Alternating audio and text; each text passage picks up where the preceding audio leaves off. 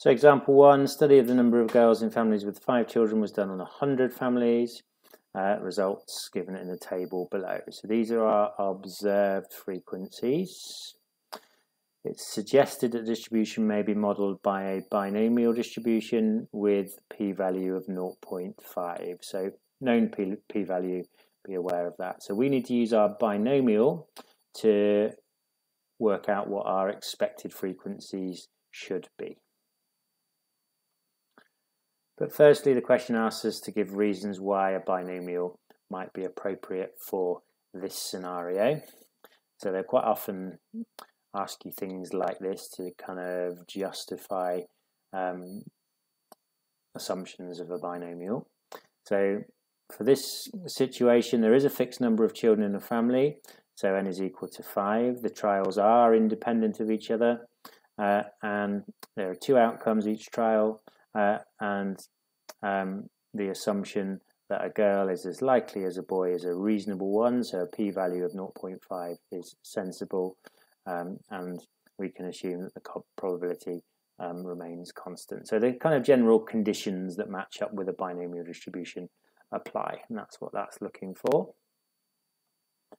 Now, going ahead and actually doing the test at the 5% significance level, we proceed as follows. Null and alternative. The binomial is suitable, so the observed and the expected will closely match. And alternative, not suitable. The observed and the expected won't closely match.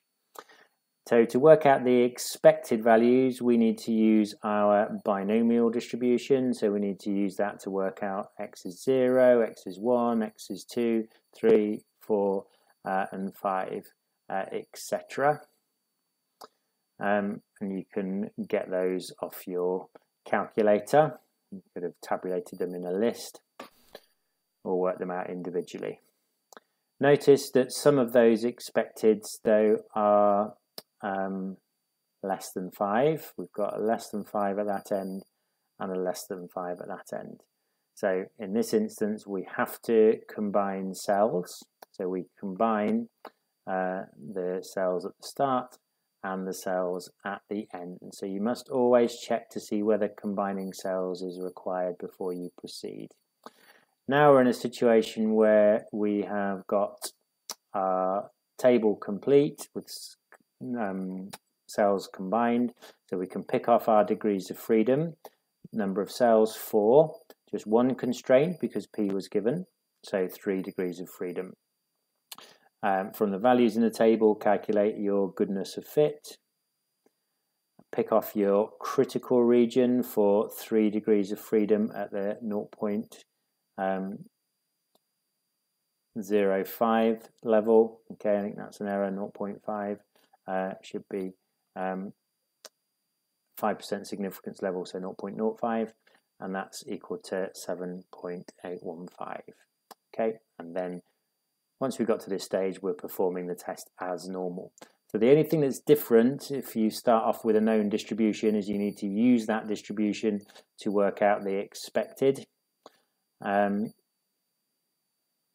Once you've got the expected, you're then just doing the chi-squared goodness of fit test as normal.